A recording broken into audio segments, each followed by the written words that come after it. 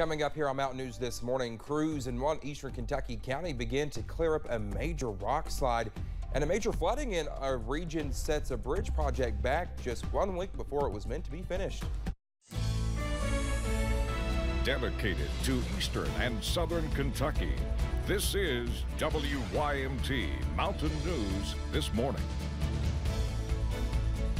Good morning to you. It's Wednesday and it's 5:32. I'm Dakota Makris, and it's a mild start today. I don't really think it's that cold outside. Let's head over to Brandon for a look at that forecast. Brandon, you may agree with me, you might disagree with me. I think it's very warm outside this morning. Here's what I think is making it feel warmer than it actually is. That southwest wind is warm, so when you feel the wind on your skin, that's why it's making it feel warmer than it actually is. But yeah, it's still in the 40s out there, which is a bit on the chilly side, but again, not too bad. There's still some snow up on top of Whitesburg Pine Mountain this morning. Take a look at that camera, and you'll see that on the signs of the road there. We're continuing to watch that, and we'll keep you posted on that as we get a little bit deeper into it. But we might have some more to add to it as we head through the daytime hours tomorrow. We'll talk more about that in a little bit. Looking at temperatures right now, 28 Jonesville, 34 Wise, 40 or above everywhere else, including into the mid-40s in Williamsburg and Jacksboro. So those temperatures actually going up just a little bit there. So between those 20s, 30s, and 40s, I split the difference there on our breakfast forecast, and we're going to say about 41 by about 7 o'clock this morning, and then we'll see temperatures go back up again as we head through the daytime hours, even with the cloud cover, with that wind cranking in here, and you look at your 12-hour planner. Again, I do believe we'll get close to 50 today, maybe some sunshine later. Sunrise 7:49, sunset 5:29. Dakota? All right, Brendan, thank you. Well, Pike County deputy died Sunday. 70-year-old Gary Stephen Butch McCoy died at Pikeville Medical Center, a Pike County native. Butch was a former heavy equipment operator. He served Pike County as a deputy with the Pike County Sheriff's Department for around 32 years. McCoy is described as a people person who was always had a kind word and a big smile for everyone. In Perry County, state police are looking for a missing father and daughter. Now, they say they were last seen in the Balls Fork community on New Year's Day. There they are on your screen. They say 69-year-old Dale Williams has gray hair and blue eyes and is 5'8", 145 pounds. 43-year-old Misty Williams has brown hair, hazel eyes, is 5'4" and 210 pounds. Police say she has autism. If you have any information, you're asked to call state police. Rock slides and breakups are popping up, leaving areas like Prestonsburg seeing heavily traveled roads closed. Our buddy Forbes has more from Kentucky 321. A Monday night rock slide. These types of incidents increase with the weather, with the sheer amount of rain that we got.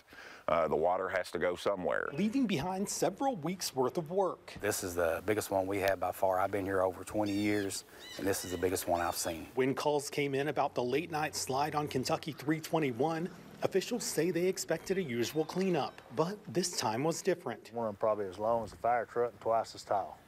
So you're talking about a lot of work to get that. It can take a lot of hammering to get those out of there.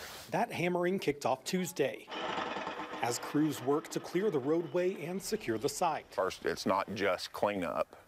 We've got to make sure that it's safe to reopen. And though the road is expected to be closed for at least 2 weeks, no homes or businesses are cut off. But Prestonsburg Mayor Les Stapleton encourages people to remember that closure so they can plan an alternative route as needed. If you're leaving the city of Prestonsburg, you're going to the hospital, the quickest route, which is this roadway, is not open. Prestonsburg Police Captain Ross Shurtleff says the call could have been much worse. It's obvious that it would be a catastrophe had there been a collision with it. And while discussions continue through the community about better securing the site in the future, they've got a huge pie and a very, very small knife with which to cut it. He says restoring access and community safety is the #1 priority. In Prestonsburg, Buddy Forbes, WYMT Mountain News.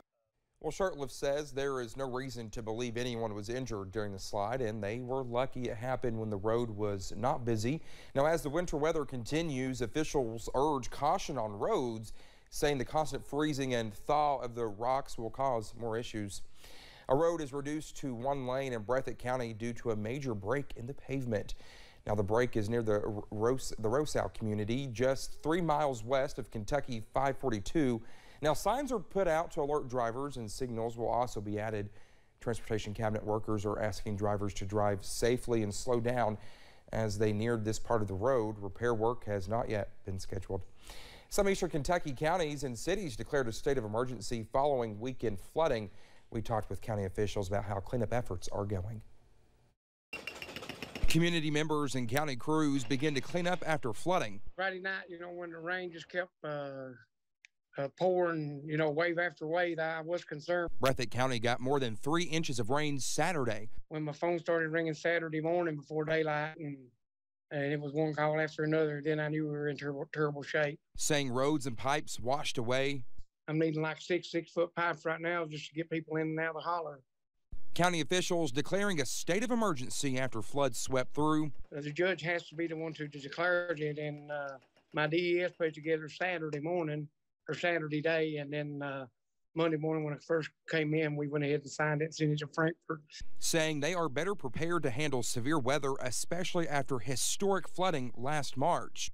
This here was just a flash flood, and I mean, and it did get into some homes, and I know of a church over at Joe Littlefort. But judge executives in neighboring Lee, Wolf, and Perry counties offering help. That's just how neighbors are in Kentucky, and they reached out to me and just warmed my heart to know that they're willing to help. Neighbors helping neighbors. In Breathitt County, Dakota Makris, WYMT Mountain News. Well, a spokesperson with Aspire Appalachia in Breathitt County tells us they are beginning to collect donations for those who were impacted by the flooding. After flooding hit multiple communities in Pike County, one bridge project on Kentucky Route 199 was set back. KYTC officials and crews were disheartened to find major damage to the updated bridge in the McAndrews area of Pond Creek Road, and now they must focus on cleanup and repairs. The flooding caused one side of the double box culvert to be filled with mud and debris, a 20-foot section of the detour route to be washed away, and some of the adjacent Pinson Fork Road to be nearly destroyed. All of this damage happened just 1 week before finishing the project. We were kind of just cleaning up around the job, getting ready to take the detour out when the flood hit. And then it kind of helped me take it out, so. Tuesday was the first day of the cleanup efforts, and Wright says the repairs could take an additional 2 to 3 weeks longer than he had expected to finish the bridge. Following the heavy rain and flooding during the weekend, several homes and businesses in our region were affected. Bevins Elementary School in Pike County was one of the places impacted by the flood, but thanks to community support, the school was able to bounce back. Alyssa Williams spoke to school officials and community members about the power of a helping hand. On Saturday, Amy Rhodes, principal at Bevins Elementary School in Sidney, got a call she never expected to receive. I was really devastated because I thought we've never had water get around the school. Water was surrounding Bevins Elementary School. I just kind of wanted to cry because, we've already been having such an emotional, rough year, past couple of years with COVID and getting the kids back in the building, and I thought, oh, is this going to set us back even more? Once the water subsided, maintenance and construction crews from the district stepped in to help, but the flood left students and their families needing extra assistance.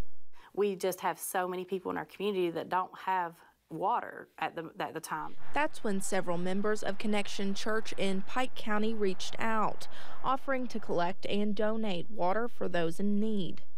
After talking with her and finding the best way to meet the need, we knew that supplies were definitely something with water and things of that nature. So it feels really good to help people in our community and to meet those needs, because that's really what the church is supposed to be. When damages are assessed, the church will also be helping to support a family impacted by the flood. You have your blood family, and then I say you have your work family, and then you have your church family. And I know that I can count on any of those three equally, the same, to be there to help. Coming together to pick up the pieces and to impact those who need it most. In Pike County, Alyssa Williams, WYMT Mountain News.